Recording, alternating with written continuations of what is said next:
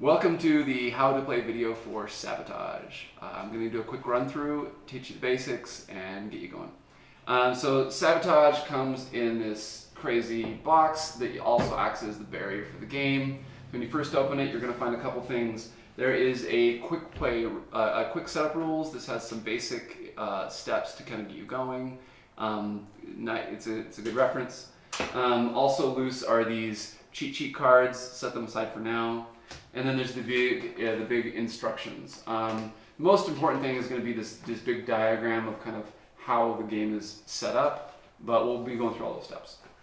So inside there's two trays. There's one tray that's for all of the spy team, so all the miniatures for the spy player boards, the tokens, the walls, and then the program tiles are also there. And your dice for your team. So they all have spots in the tray. So you pull it out and you give the tray for the spies to spies, the trays for the villains to villains, and you don't have to put the barrier up quite yet. So the way Sabotage works is it's two spies versus two villains. The spies are infiltrating the volcano lair of Count V and his villain friends, and they have doomsday devices set up. Now it's played on a 4x4 grid. You can play with the other side that has a little more flavor if you want. And if you look at the starting setup, you're going to be placing walls between squares on here. You're going to be placing 3 doomsday devices and 2 generators. The doomsday devices are kind of the victory condition for the spies. If they can get in and hack the doomsday devices a certain number of times, they win. But as they're sneaking around trying to do that, the villains are hunting them. And if the villains can shoot them a number of times, then the villains win. So that's the overall goal. Now, the trick about that is both sides are programming what they're going to do. And what they use to program are the dice. So what happens is one of the villains takes 4 dice and rolls 4 numbers. Now these are numbers 1 through 6, like normal dice, and they're going to announce those numbers to everybody else. So in this case, I got 2, 3, 4, 6. Now all 4 players are going to take their 4 dice and set to those exact numbers. And they're going to use those numbers to program what they're going to do that turn on their player board. So on your player board, along the bottom, there's action 1, 2, 3, and 4. You're going to be using your program tiles, placing them in here in the sequence that they're going to execute. So you can do up to 4 things on your turn. Now, both teams have slightly different actions, but there are some common ones between them. But the main requirement is, as you're programming, it'll show down in the bottom right the exact number that has to be shown for you to be able to use that tile. So in the case of a move tile, it uses a 1 through a 4. So you can use any number 1 through 4 and place it on that die. So now that die is used for the turn. So you have to place the tiles that you want to use, but you're limited by how many of the 4 dice you can use, because both teams initially can only use 2 dice of the 4. Now they can choose any 4 or any 2 of the 4. So even on the same team, like they both could use the 6, but maybe one teammate uses the 4 and the other teammate uses the 3. But everyone's using those numbers. And I'll go through a little bit first on how the villains go through the turn. But the general structure is the villain rolls the dice. Everyone programs using those numbers what they're going to do that turn. They lock it in, and when both teams say they're ready, the villains go first. And how that works is the villains choose one of the teammates to execute their program first. They go through that program, and as they're going through their program, they announce anything that they're required to. Because there's a barrier in between, so they can't see what's going on the other side. So there's a very strict communication of what you're supposed to say to the other team, because you don't want to give up too much information about where you are to the other team. Neither team really knows exactly where the other team are at any given point. So as one villain goes through his program, executes everything, moves his guy on the board, whatever he does, then the other villain goes. So they can choose which order they want to go in, but one does their whole program, then the other one does their whole program.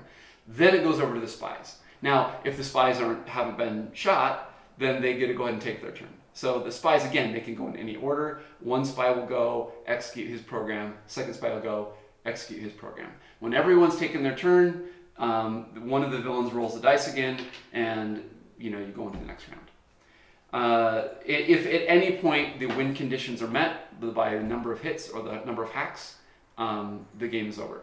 Now, there is a track on the middle of this barrier. So the way this opens up is you open it like this, and usually want to have this doomsday panel face the villains because they need their control panel.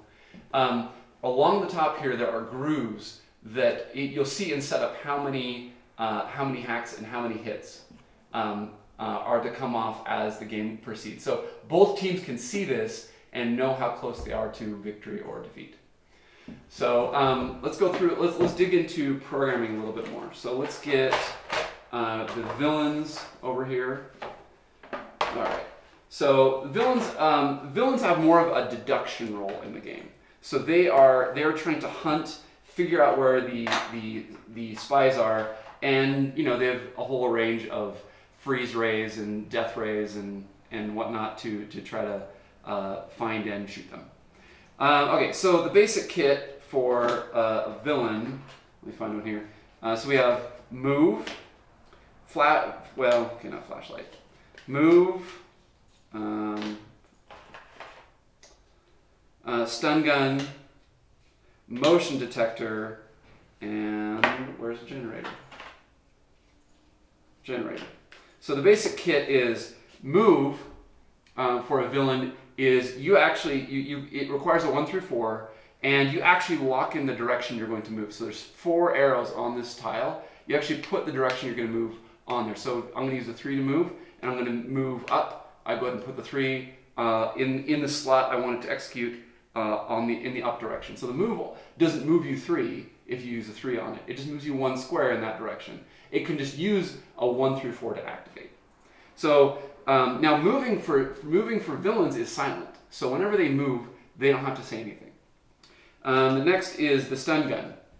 So the stun gun uses a 5 or 6, and it will shoot an adjacent tile with their stun gun. And when they declare that, and here it says they have to say I stun gun, and then they have to say the adjacent tile. They can't shoot through a wall, and they have to say, okay, I'm shooting into B. Now any spies there have to say if they're there and if they got shot. And basically, if a spy gets shot, he gets knocked off the board and he has to parachute back on the board, so that he kind of loses a turn. And it also moves the villains towards victory. Now the generator takes a 3 or a 4, and if a villain is on a space that has a generator, they take a blue cube, one of the translucent blue cubes, and puts it on the side of the generator miniature. So the generator miniature has 2 little spots on the side that fit there's 2 for each generator. Once it has 2, it's activated. So it takes the villains 2 actions to activate a generator, and then it's online. If a generator is online, that actually gives both villains access to more dice. So getting generators online is really important, but also the spies know that. They can even attack the generator. So if they come and hack a generator, then the villains actually have 1 less dice to use. So they start with 2. If they get both generators online, they get 4 actions.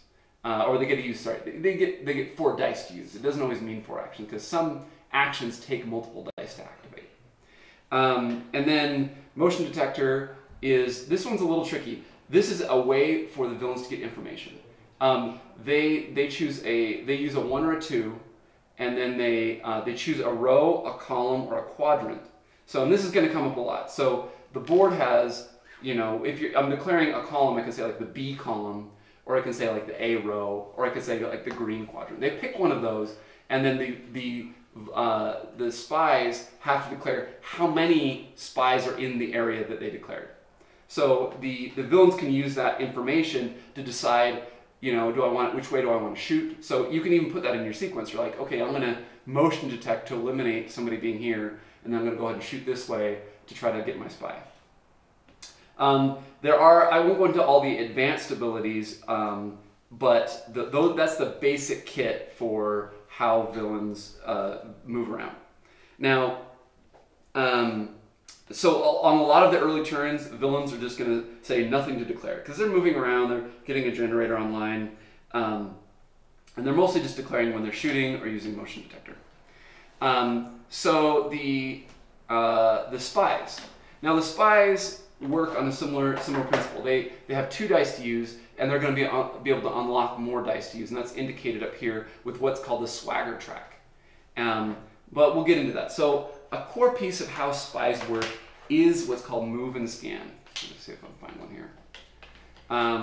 So it's the move. It's the same move tile, but it's for the spies. This is really the core of how Sabotage works. So what happens is they use a 1 through 4 to program a move.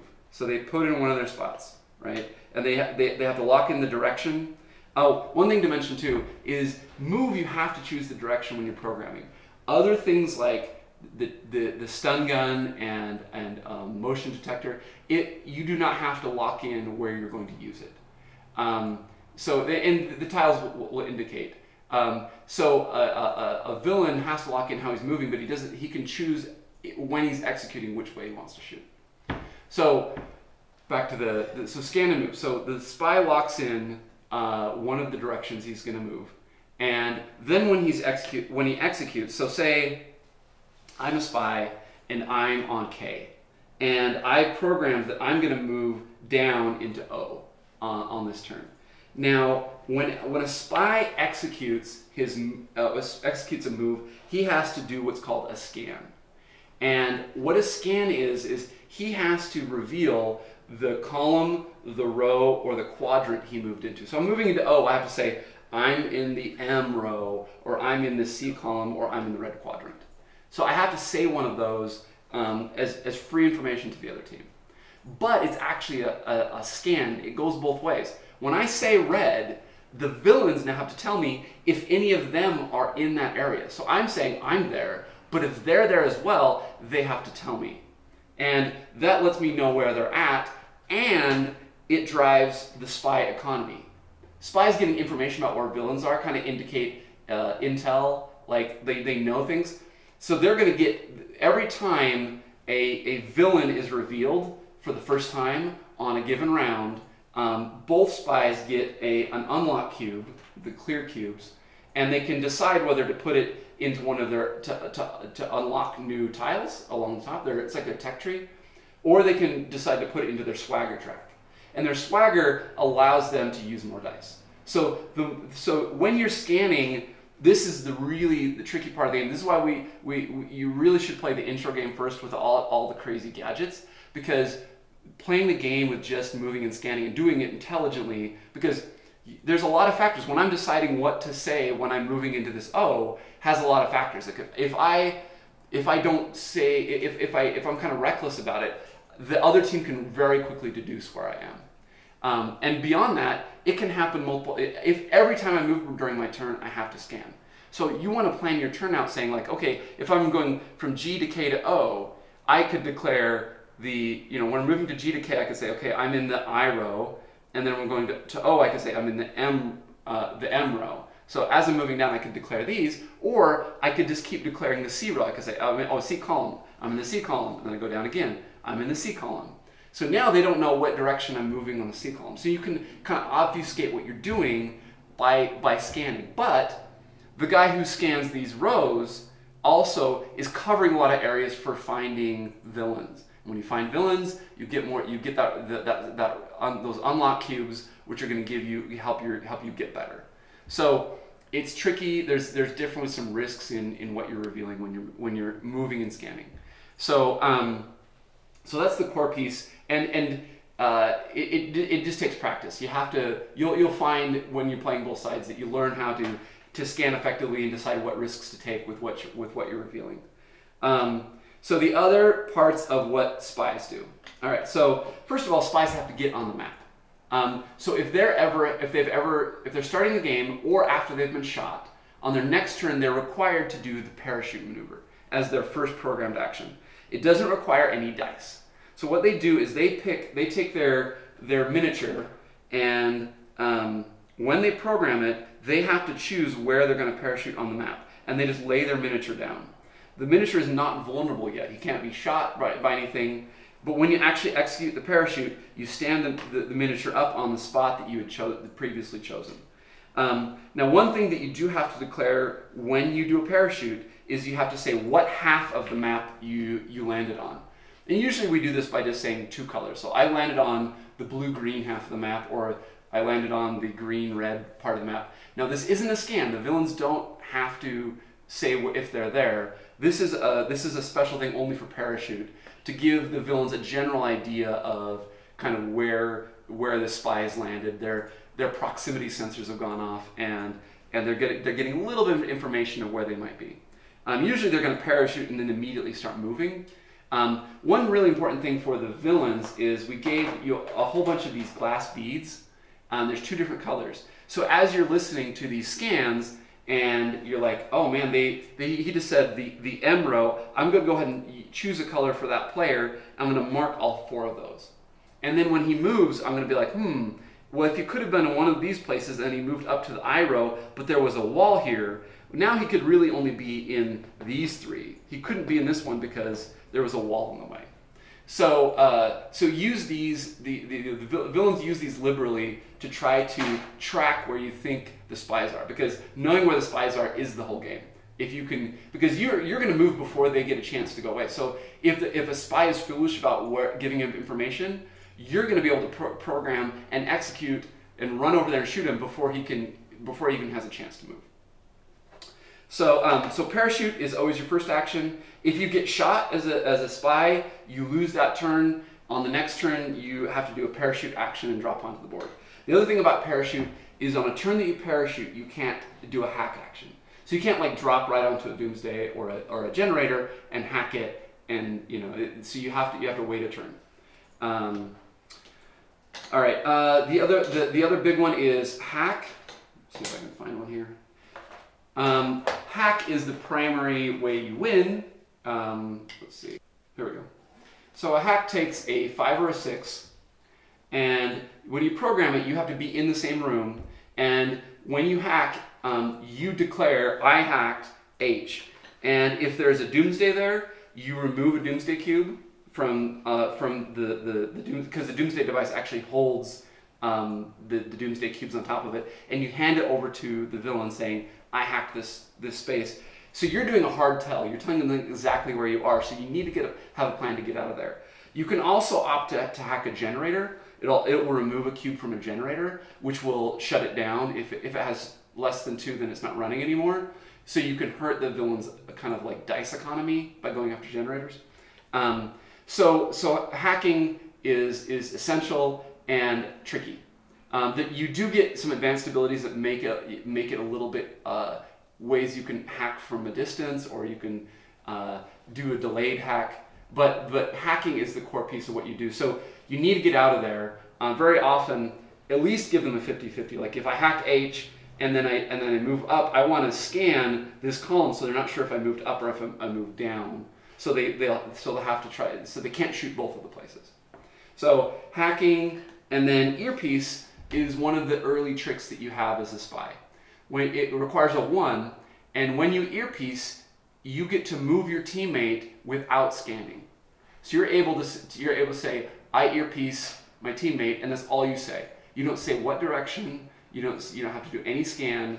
So it requires a 1. So you can't always do it, but it's a really great move to throw off the deduction. So you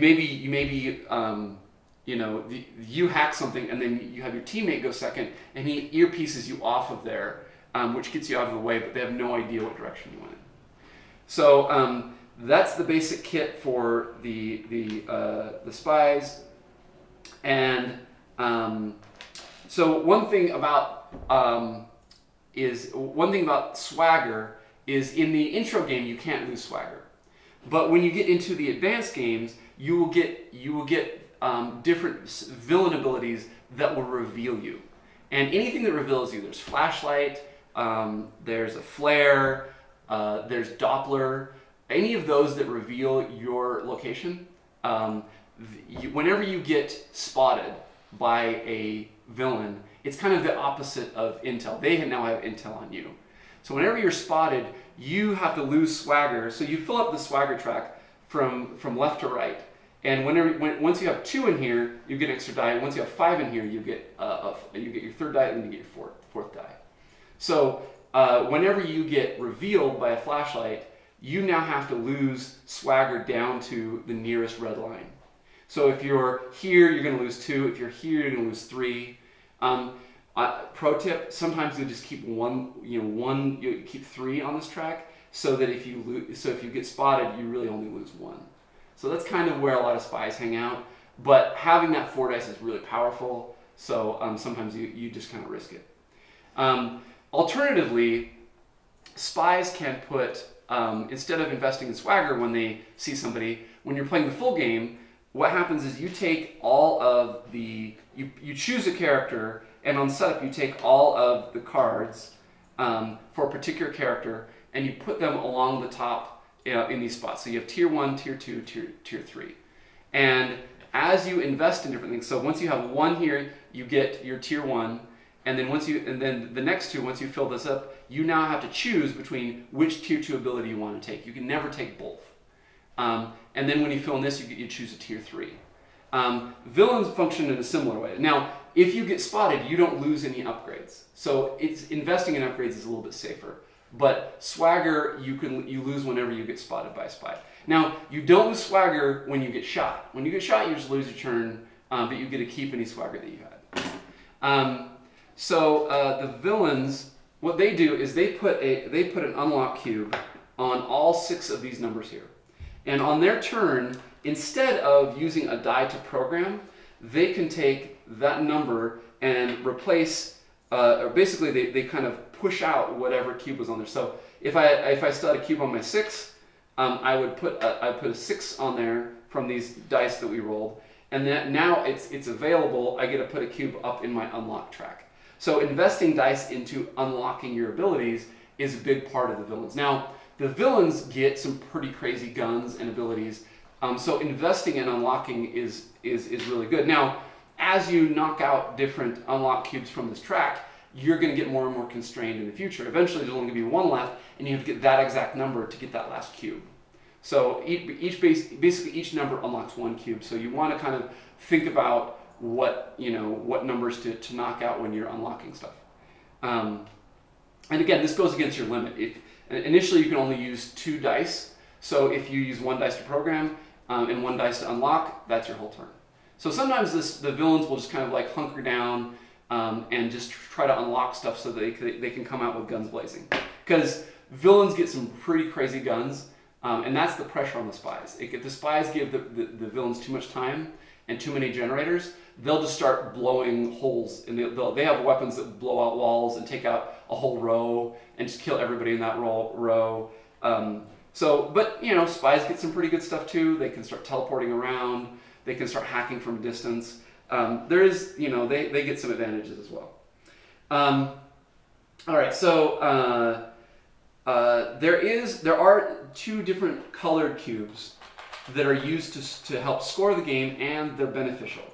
So both teams start with 2 yellow cubes. These are what are called modify, because sometimes you just don't get the numbers that you want. When you program, you're like, man, we don't have a 5 or a 6, and we want to shoot this guy. We know where he's at. So you could use a modify. Modify, when you use it, you put it on top of the dice, and it moves it up or down a number. So you don't actually have to change the die. Just when you're programming, take the modify cube from your collective pool. Usually you keep it near your shared board. The board goes between the 2 players. You're going to put it down here so both of you have access to it. Each cube will modify 1 number, up or down 1, but it can also change a 6 to a 1 and a 1 to a 6. So, but you only have 2 of them at the beginning, so use them sparingly. They don't change the dice for both players.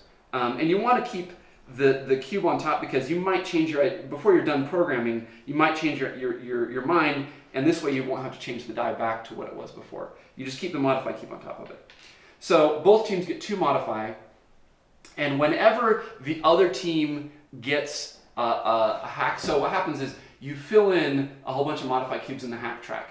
And whenever the villain, or whenever the spies hack a Doomsday and hand that cube over to you, you put it in your Doomsday so you can remember which Doomsdays have been hacked, because each one has 3 or 4 hack cubes in it.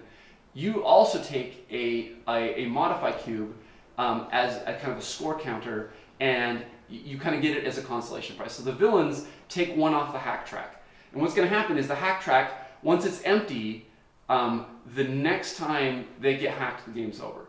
So there's kind of like, so in the beginner game, there are, I think, 4, there's 4 modify cubes in here, and you take out 1 each time, and then on the 5th hack, the game's over. Now over here, there's 2 tracks for the hits, and there's one filled with yellow cubes and one filled with green cubes. And whenever a spy gets hit, he loses his turn. He's got to parachute back in, all that stuff. As a consolation prize, the spies get a green and a yellow cube off of their hits track. And again, once this track is empty, the next time they get hit, the game's over. Now what the green cube does, this is called slide, and this is premium resource. This is a shared resource that allows either player to slide into another room totally silently.